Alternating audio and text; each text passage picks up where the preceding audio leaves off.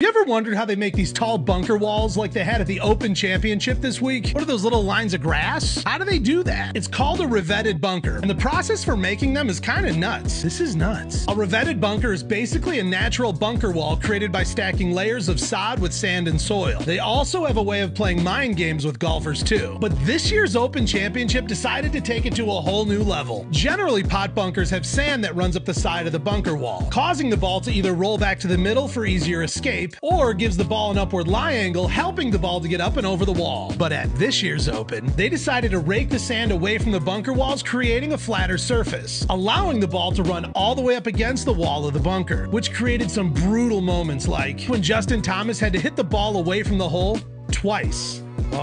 Or Rory doing this crazy yoga golf shot, and Tony Finau literally having to putt the ball inside of the bunker. The sand raking situation created such a problem that the tournament decided to rake sand